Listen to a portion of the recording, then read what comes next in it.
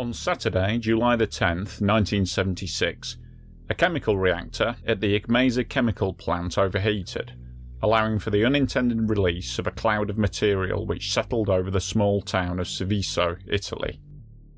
The cloud contained toxic chemicals, and although no immediate effects were felt, this event would go on to become one of the worst industrial accidents of modern times. An accident exacerbated by the slow response of the owners of the factory and the local authorities. Located about 10 miles north of Milan, the small picturesque town of Seveso was a popular stopping-off point for lorry drivers heading up into the Alps on the way to Switzerland. Seveso was famous for the tradition of furniture making, but the town also had another less well-known industry, which was chemicals. Located on the outskirts of the small town was the ICMESA chemical plant, owned by the Swiss industrial giant Hoffmann La Roche. The factory produced a number of chemical compounds used in fertilizers and herbicides, and it was here, in Building 3 of the factory, that the accident would occur. At the time, Italian law prohibited the production of chemical compounds over the weekends, and so on the afternoon of Friday the 9th of July, when the factory closed for the weekend, the decision was made to leave an unfinished batch of chemicals in the mixing reactor in Building 3. The staff just assumed that the chemical stew would be, okay until Monday morning, when they could start back on the process from where they left off. But, left unattended, without the mixer running, and with no automatic cooling process in place, an unexpected and completely unintended runaway reaction began to take place. By the Saturday afternoon, heat and pressure within the reactor had reached a critical level, and it caused the safety release valve to rupture. This safety valve vented the material outside to prevent an explosion, but there was no provision to contain the chemicals which were released. The result was that people in the area witnessed a reddish-coloured cloud spewing from the vent on the factory roof. The cloud began to drift with the wind, covering the town and moving southwest towards Milan. Puzzled locals watched as the cloud drifted over, wafting down and settling over the town. But no alarms sounded and nobody panicked. Although the cloud was a bit smelly and it made a few people's eyes sting, nobody thought much of it.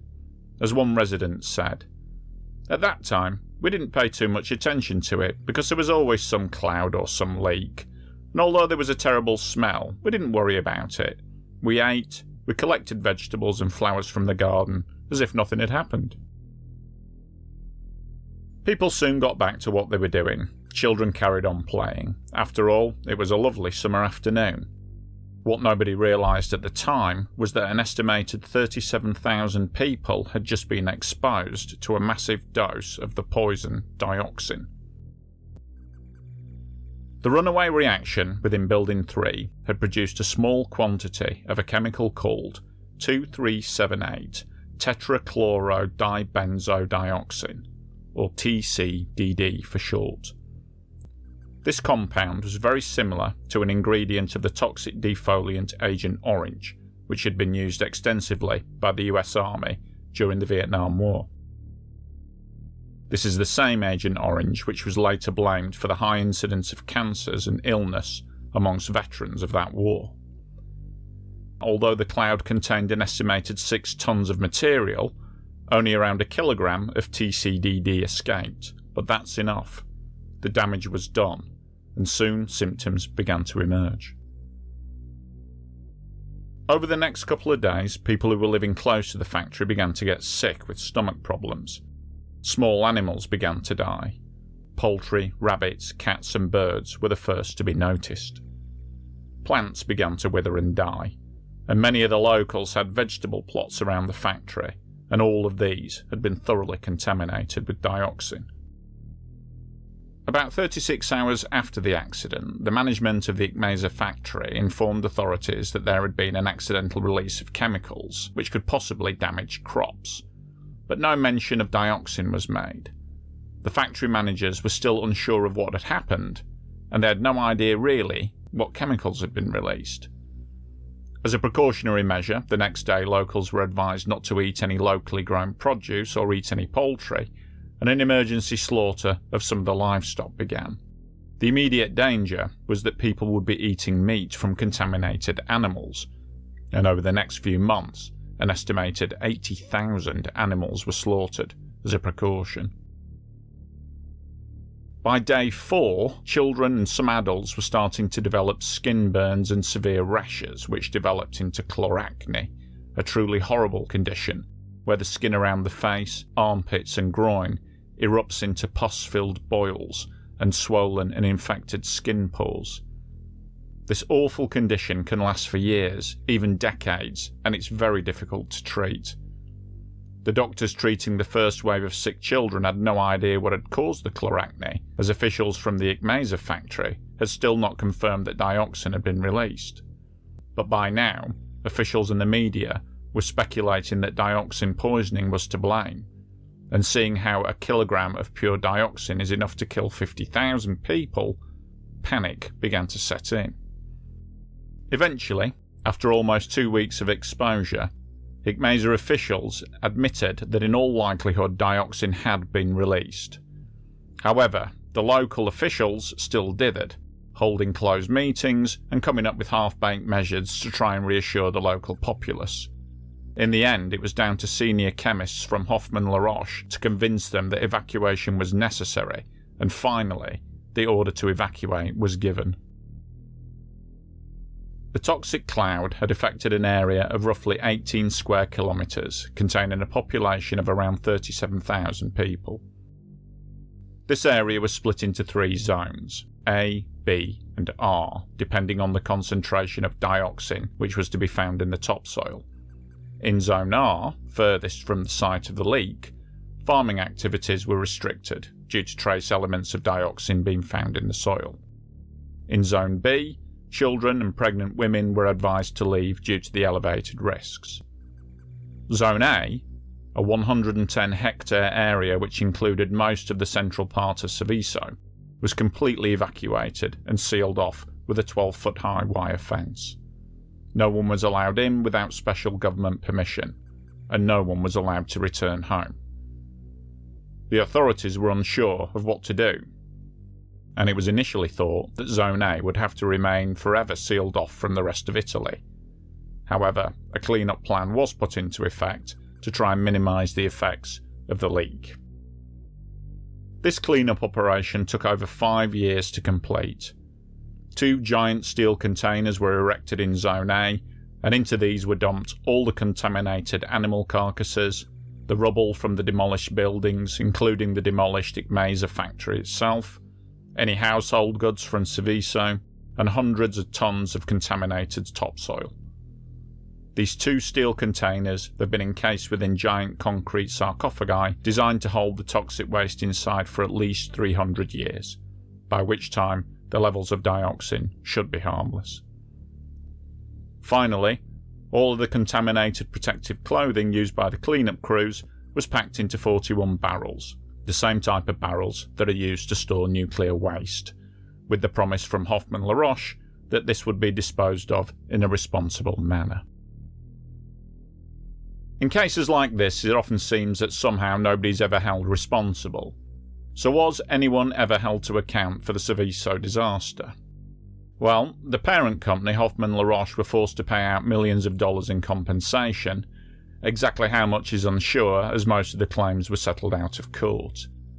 5 ICMESA employees were arrested and handed sentences between 2.5 to 5 years, although many of these convictions were reduced or overturned on appeal. However, one man paid a very heavy price for his role in the disaster.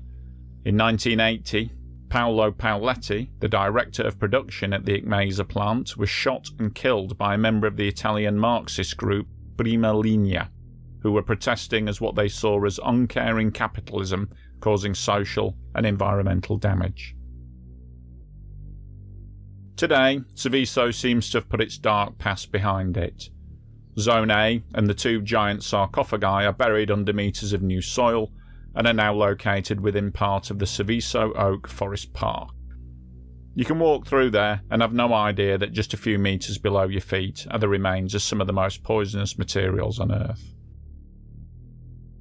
In terms of human costs, it's very difficult to accurately assess the damage done by the dioxin leak, as the long-term effects are practically impossible to trace. The immediate effects were the hospitalisation of hundreds of people suffering chemical burns and chloracne. The long-term effects of liver disease, cancer, respiratory illness are harder to trace due to many residents fleeing the area and never returning. Without doubt, though, the Seveso disaster caused the premature deaths of many, many people. It's just that we'll never truly know how many. In part, the delay and seemingly inept response to the disaster was down to the fact that nobody was sure of just exactly what had been released. It was thought that the creation of TCDD was impossible in the chemical process that was used in the ICMESA plant, and if left to Italian officials alone, it's likely that no evacuation at all would have been undertaken. In a statement from La Roche, they declared that the population of Seveso area was spared grave damages is due to the fact that we compelled the authorities to take seemingly harsh and unpopular measure of evacuating the population from the contaminated area.